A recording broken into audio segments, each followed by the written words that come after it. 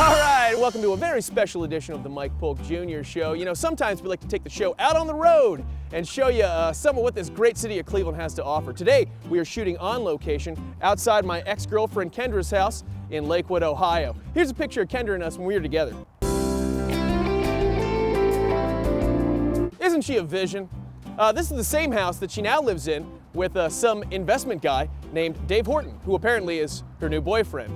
Which is kind of funny because when I asked her if I could move into this house with her, she said that it wasn't such a good idea, she wasn't ready for that, and she still wanted to have her independence. But apparently what that meant was she wanted to be independent of me. I guess what I'm trying to say is she's a liar. I've called her several times to try and get to the bottom of things and find out what's wrong. She's yet to return my call, and then I believe she changed her number, which I don't think is a coincidence. So I thought I'd just come right here and get it right from the horse's mouth. Interview her, ask her a few questions about what's going on. Questions like, what does this Dave guy got that I don't? I know he's not better looking than I am, not based on this candid picture I took of him recently.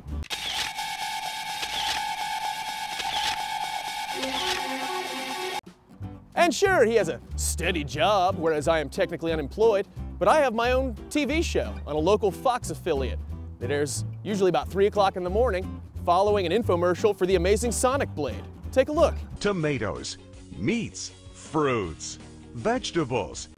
That is a great product. It can cut through a hammer. So I did a little digging on Kendra's new boyfriend Dave just to find out if he's on the up and up.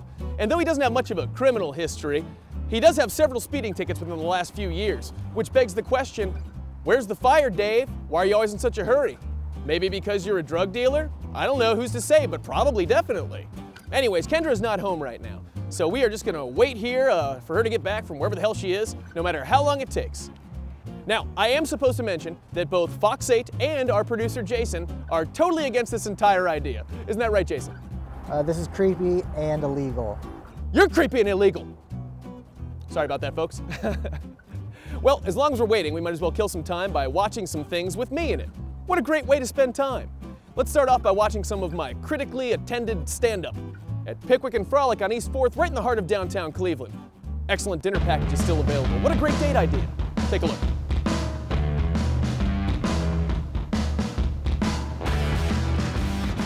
As I said, I live in the downstairs level. It's all mine. It's pretty sweet.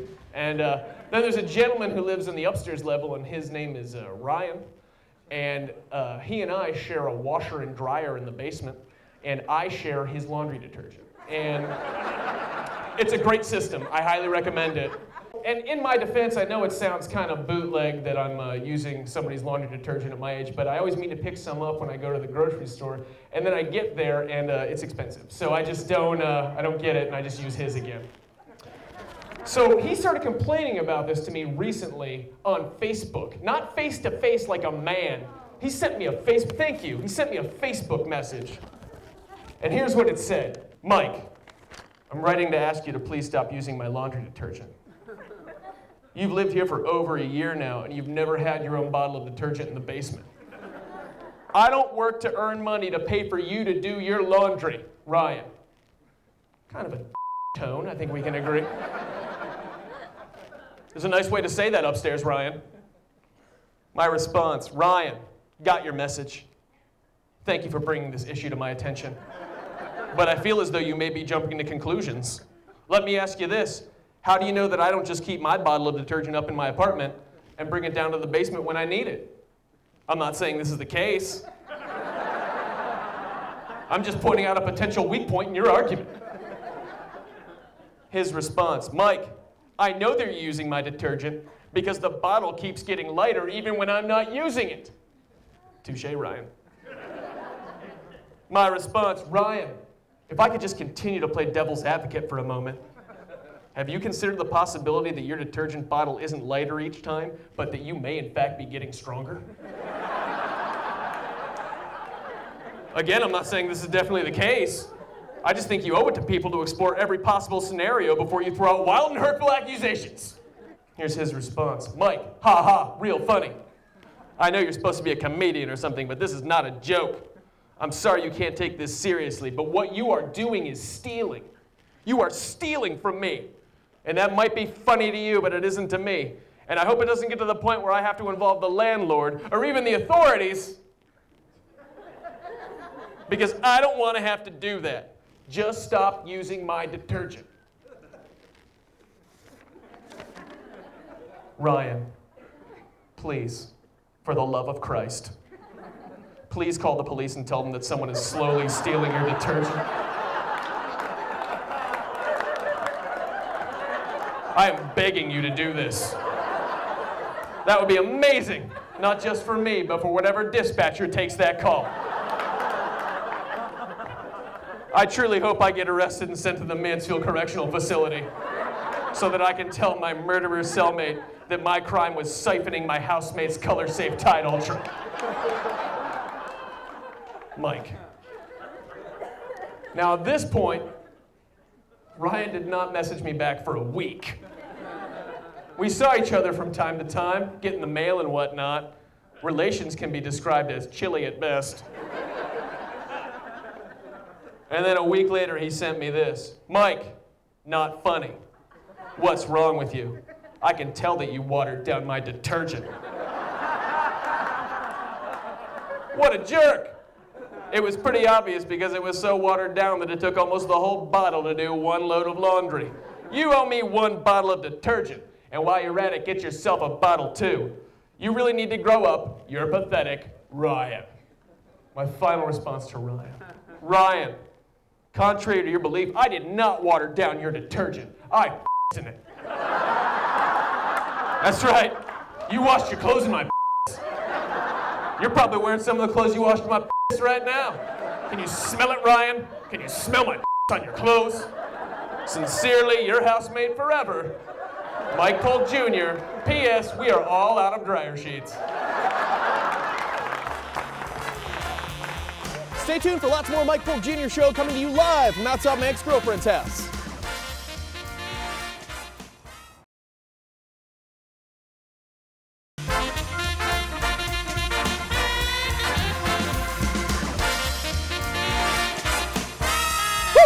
All right, welcome back to the Mike Polk Jr. Show, where today we are shooting live on location outside my ex-girlfriend's house in Lakewood. How about that band of ours, that house band, Daddy's Little Secret? You guys sound great tonight. How you doing? It's cold out here. Yeah, this is bull. When do we get paid? Quiet! I think I hear Kendra's car coming. I know what it sounds like.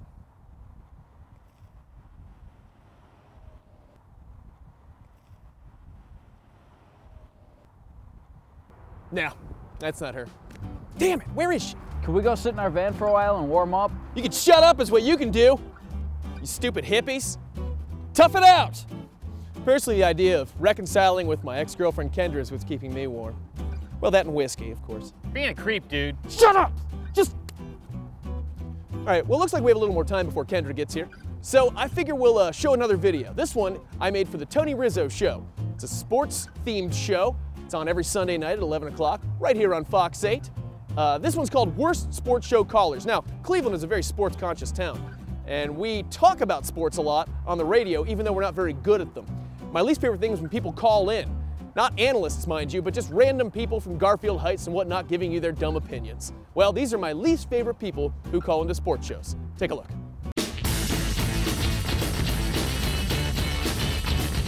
Okay, now hear me out. Do you think that the Lions would trade us Megatron for Ben Watson, Sheldon Brown, and maybe like a 4th or 5th round draft pick? No. I did the math. The salary matches up. That's irrelevant. Okay, one more. How about Boobie Gibson for Aaron Rodgers? Those are different sports. As a former athlete myself, I know what it's like to be in those high-pressure situations. I played in a championship game. Right. And what level did you play at? 7th grade church league basketball. It doesn't matter. Yeah. Sure. See, the problem with the team is they gotta reconstructure the whole conceptitude of the organization. The whole team needs to be transgendered fundamentastically. I think I know what you're saying. Yeah. Haha, hey Browns fans. It's Randy, the Steelers fan. Ha! Calling in like I do every day. You guys stink. Right. Yeah, let me ask you something, Randy. You ever been on a date? No.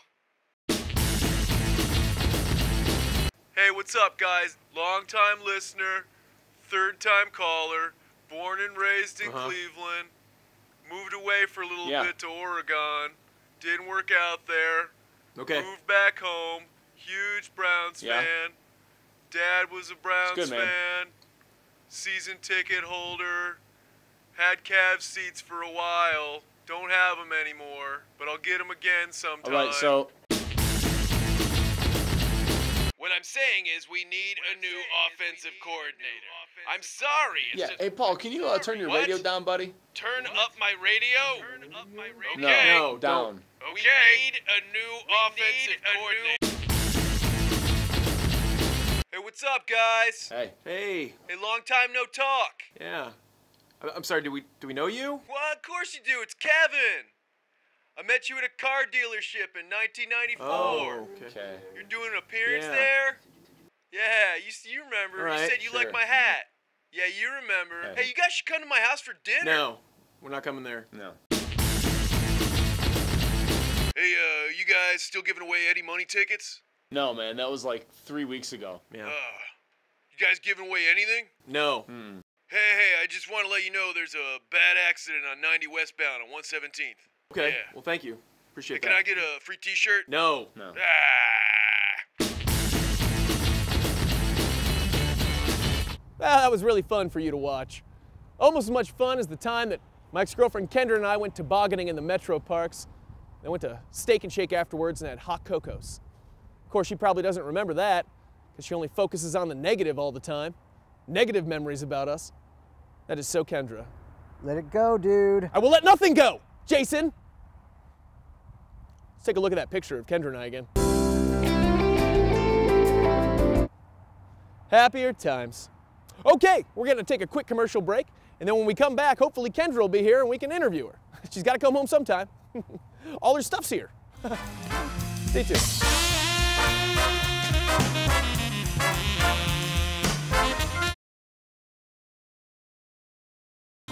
And we're back. Well, if you're just joining us here at the Mike Polk Jr. Show, we are shooting on location here today outside my ex-girlfriend Kendra's house, where we are waiting for her to come home so we can do a quick interview with her to find out exactly where things went wrong with us. But until then, we are fortunate enough to have a special drop-in guest who just happened to be walking by. I'm sorry, I forget your name, sir. It's Dale. Dale. Dale is a waste disposal technician, or as they are crudely referred to, a garbage man, which I do not care for. Isn't that right, Dale?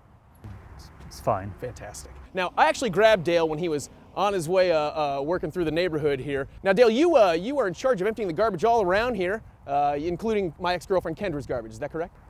I don't know who this is. Kendra, it's my ex. She lives right here. She has sort of like chestnut hair, very elegant features, eyes you can get lost in for days. Yeah. Well, I do the trash for the whole block. Is this gonna like take long? Just one second. Well, is there anything in particular that you've noticed that Kendra and her new boyfriend have been throwing out lately? Something that might be a red flag, like maybe excessive amounts of liquor bottles, or maybe some or pregnancy tests. Anything like that that we should know about that she's been throwing out? Why, you a creep? Am I what? Now get out of here! You get out of here, garbage man! Calling me a creep. Fine, enjoy the garbage, perv. Did you hear, Jason? Did you hear that garbage man sass me? I have never been. Show a video.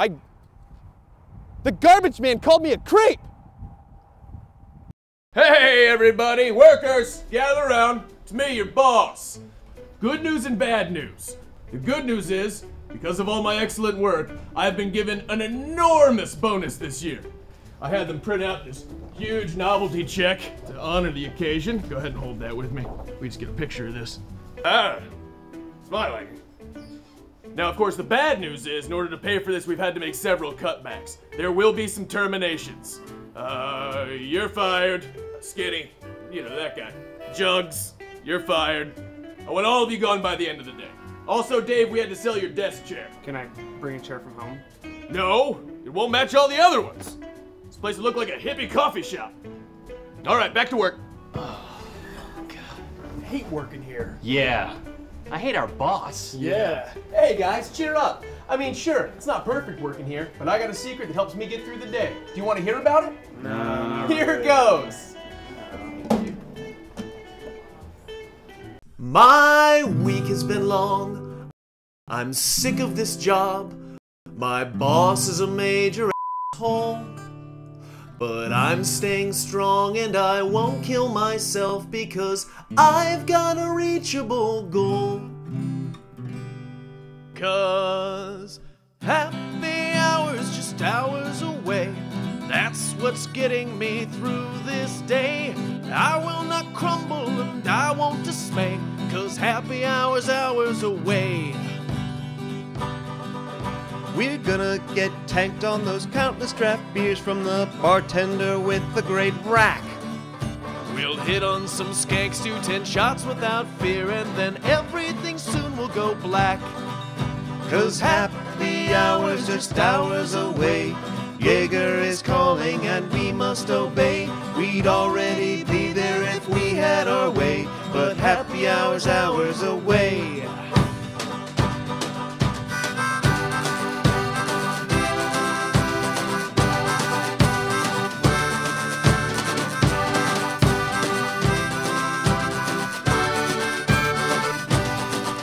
It's just $2 a beer and you can't beat that deal at 23 ounces a cup.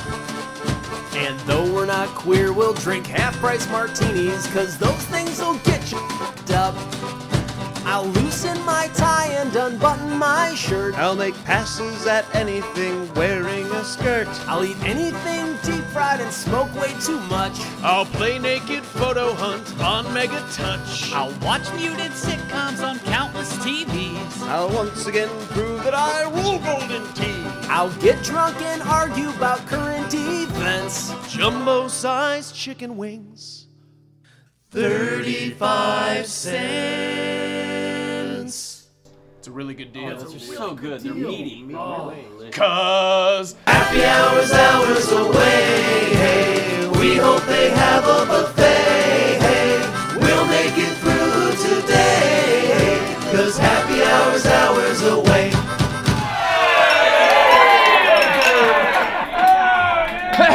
Hey, what fun! Good song. Of course, you're all fired. But the good news is now you get to go to happy hour right now. What a bunch of losers. To the bank! Well, we have to take a short commercial break, but before we do, first let's take a look at a fake commercial that I made for Zoo Books, that thing from when you were a kid. And then we'll show real commercials, which I had nothing to do with. It's all very confusing. Uh-oh, here comes the giraffe. Y'all know what that means. It's Zoo Books. If you get Zoo Books, y'all can learn about zebras and how they like to kick cheetahs in their heads and whatnot. That's in the Zoo Books. You also get to learn about scary lions, except they're too scary for me, so no thank you. But there's also bears in Zoo Books, and parrots and other pretty jungle birds. And dinosaurs too, because just because they're extinct don't mean they're not animals. So just call this number and we'll send you a ton of Zoo Books, probably more than you have room for. According to this pretty mom, old people like Zoo Books too because it takes their mind off death. And plus, if you order right now, we'll send you this sweet tiger poster for free. What a great way to let everybody know how much you like tigers. Plus some stickers, and here's another Zoo Book. It's just $14.95, which is surprisingly expensive considering it's just some Zoo Books, but get them anyways. This monkey looks like some kind of clown monkey. Get Zoo Books today. But my uncles are jerks about it, like about the whole living in Lakewood thing. They just be like, "Oh yeah, you still live in Lakewood? Yeah, I'll bet you are." You get it? I'm like, "No, I get it, because gays live in Lakewood." Yeah, you got it. It's a pretty good joke I told. Thank you. Thank you. I'm an uncle. That's one of my best jokes. Thank you so much. And my aunts are even worse. Bless their heart. My Aunt Carol said to me, she's like, "Oh, you still live in Lakewood? Okay." She goes, "Yeah." She goes, "I heard there are a lot of homosexuals there." She goes, "Is that true? Or there are a lot of homosexuals?" And then she said this to me, honestly, she goes, "Is it a problem?" She asked me if gays were a problem, as if gays are like a nuisance, like raccoons or something like that. I'm like, "Oh yeah, Aunt Carol, well the gays are always getting under my porch, you know, because they love to dig and burrow, you know how gays are. You know, or I'll come out in the middle of the night and they're just pawing through my trash cans. You know, looking for old half-empty Smirnoff ice bottles and muscle magazines. And I'm like, "Hey, you gays, get out of my trash!" And I shake my fist at them. And they're like, "Don't corner them, Aunt Carol. That's when they get nippy." If you corner them and they feel threatened, that's when the teeth come out.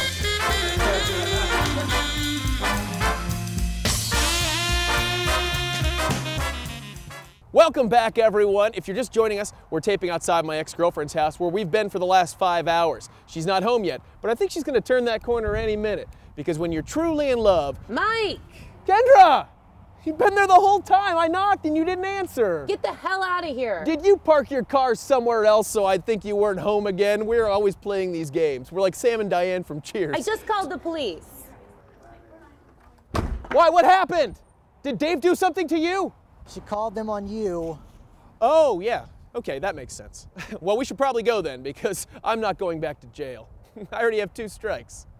Well, I want to thank my guests today on the Mike Polk Jr. Show, my ex-girlfriend Kendra and a jerk garbage man. Please join us next time. Go to MikePolkJr.com to find out when we'll be back. All right, play us out, Daddy's little secret.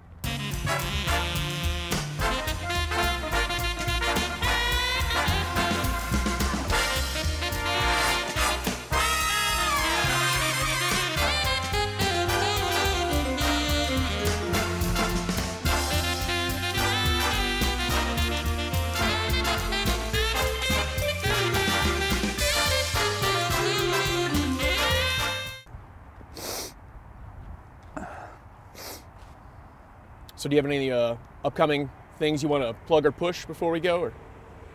I'm doing a one-man show of Taming of the Shrew. It's Shakespeare. It's at Obama. It's going to be from March 24th until April 15th, every other weekend. And it's going to be a great show. Bring the kids. And I'm also going to be taking out the garbage on this block. Sure. Okay. So, do that.